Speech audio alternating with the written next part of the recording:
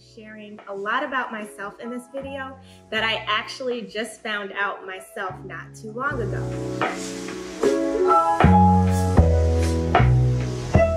Hi guys, welcome back to my channel where we focus on hair care and skincare. Today I am so excited to bring this video to you all because I'm actually going to be sharing a lot of information with you all that I just found out about myself. So if you have seen my previous video, then you know that I sent my DNA in so I could get an ancestry and health report from 23andMe.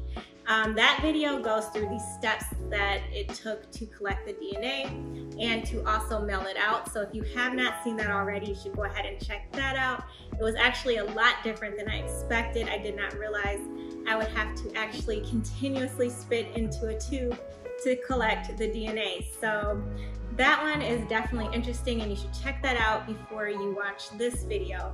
But today I'm going to go through these actual results. So before I get into that, I do want to share why I decided to take this test, and this comes all the way back from my childhood. I have always been asked, what are you and where are you from?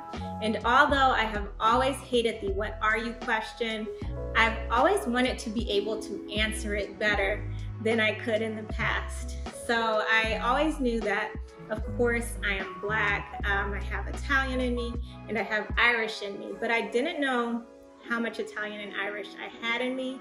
I didn't know if it was even enough to actually claim. And then on the Black side, I have no idea where my family is actually from on that side beyond Ohio and Alabama. So I really wanted to dig into that side to understand where in Africa my family was from. Another reason I decided to take this test is because I recently went to South Africa and I got to talk to a lot of locals there. And I was surprised. I don't know why I was surprised. It makes complete sense, but they were able to track where their family was from generations to generations. So they would ask us questions as to just to figure out where our family was from, and we couldn't answer it, and they were actually surprised by that as well. So that definitely made me even more curious and excited to get my results from 23andMe. So let's go ahead and get into these results because I can't wait to share this with you all. So as I sign into 23andMe, I then go to the Ancestry Report and I am given an overview of what I am made of. So it gives you the top 3 areas you come from, and I was already surprised by this part of the report, even though it has not gone into great detail yet. So the top 3 for me is number 1 being Nigerian at 32.2%, which my uncle got his report back a couple weeks ago, and he had Nigerian in him as well, but I did not expect to have Nigerian at the top of my list, and I'm really excited about that, and I can't wait to learn more about Nigeria and about the culture and tradition and everything else that I'm going to learn within this ancestry composition. So the second piece is British and Irish, which is 23.3%, and I was surprised about that because Italian comes at 11.5%, and I always thought that I was more Italian than Irish, and I had no idea that I had British in me. So already learning a lot about myself, and then you can go into greater detail because obviously those percentages don't add up to 100%. So it then breaks it down and shows you those smaller percentages from the sub-Saharan African side and European side. So the sub-Saharan African side makes up about 60% of my ancestry composition. Again, the largest being Nigerian, and that is under the West African side, which makes up 52.4%. So really the largest portion of that is West African, which includes Nigerian and those other small percentages you see here. And then we have the European side, which is about 40%. And a lot of that comes from the Northwest European section, which is British and Irish, and then the Southern European is where the Italian comes in. Then they have the 1% of East Asian and Native American, which is cool to know, but it's such a small percent.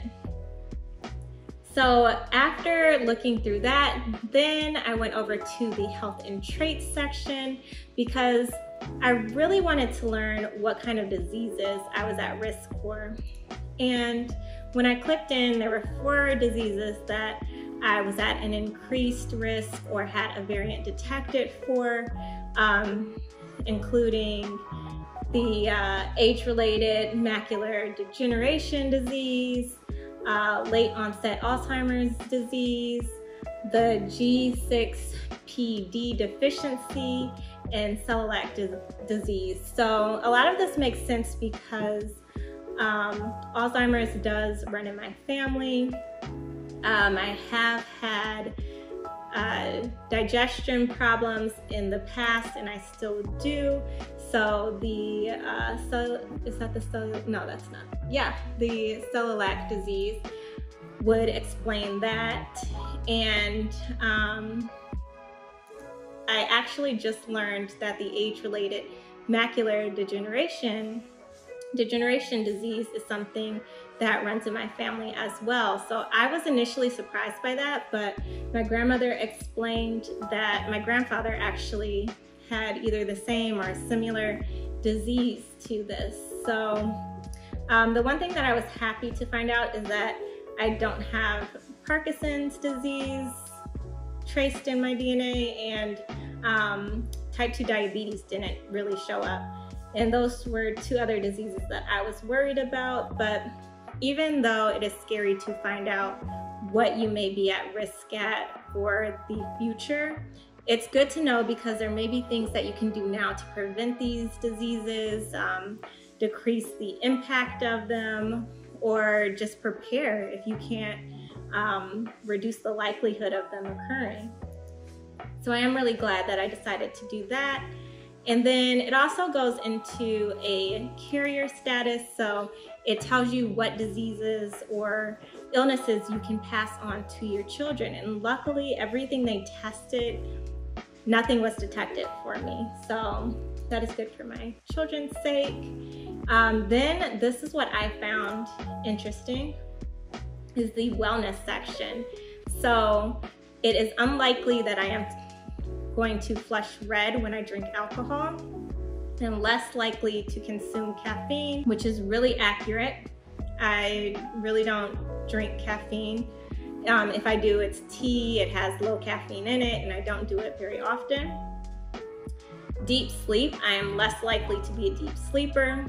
Definitely true. Genetic weight, so I forget what this is. This doesn't mean your weight will definitely be average, while your genes don't appear to be strongly influencing your weight in either direction. So this says since I'm 5'2" and 28, I should be 150 pounds. I am nowhere near that. Lactose intolerant, it says likely intolerant, which is 100% accurate. Muscle composition, so it says the composition I have is common to elite power athletes. I found that hilarious because I am not that athletic. Saturated fat and weight, likely to weigh more on a high saturated fat diet. Maybe this is something that will come in the future, but I can eat anything and not gain weight. I have tried to gain weight by eating tons of food that are high in saturated fats, and I actually lost weight. So I don't know if that is something that's accurate or if it's just not accurate yet. Sleep movement, likely average or less movement. I don't think I move that much, but I know whenever I fall asleep, I wake up in a different position, so I move a little bit. And then the other thing that I found very interesting here is the traits section. So this goes through physical features, taste and smell, weird and wonderful. Physical features, they go into cheek dimples, 56% chance you do not have dimples. I do not have dimples. Cleft chin, 91% chance you do not have a cleft chin. That is accurate. Dandruff, 58% chance you have dandruff. I did have dandruff for a long time, and it's something that I have to really work hard to prevent, so that is accurate. Earlobe types, 77% chance you have detached earlobes, which I do. 91% chance you have wet, sticky ears. As disgusting as that is accurate as well. Eye color, 91% chance of dark brown eyes. I do not know if my eyes could be any darker brown, so that is accurate. 69% chance your ring finger is longer than your index finger. They are actually the same size. So it depends, like, I can make one look longer than the other, but they're the same size. Freckles, 21% chance you have few, if any, freckles. I have a few freckles, I think more on this side, I can't remember which side, but one side definitely has more freckles than the other. Hair photo bleaching, 58% chance you experience hair photo bleaching. That is when your hair gets lighter because of sunlight, and that is completely accurate. Hair texture, 34% chance of slightly wavy hair. My hair is very curly, so that's not as accurate. At least they didn't say straight. Light or dark hair, 67% chance of dark hair, dark brown hair. That is accurate. Newborn hair, 52% chance you had little or no hair at birth. That is accurate. I apparently had just enough hair to put one tiny bow in, and that was it. So red hair, 95% chance you do not have red hair. I have a couple strands here and there, but I cannot say that I have red hair. Skin pigmentation, 59% chance of light brown skin. Yep, accurate. Stretch marks, 58% chance you have stretch marks. I have always had a stretch mark going from one side of my knee to the other side, and then a couple on my thighs, which I think are super cute. So that is 100% accurate. Toe length ratio, 61% chance you have a longer big toe. So embarrassingly enough, my second toe is longer than my big toe. Unibrow, 47% chance you have a little bit of a unibrow. I'm very hairy, so yeah, there's a couple pieces of hair that are in between my eyebrow, I'll admit that. Widow's peak, 74% chance you have a widow's peak. I do actually have a widow's peak. I used to think it was like my little Superman curl that would come in the middle of my head, but I think it has grown out now. But it was a love-hate relationship with that thing.